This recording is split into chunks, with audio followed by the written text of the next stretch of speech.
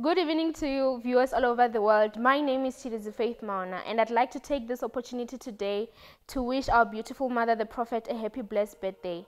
Over the couple of years, she has dedicated herself to serving God and his people. She has become a sacrifice to the body of Christ. Amongst it all, she's an amazing wife and a beautiful mother who loves and adores her family.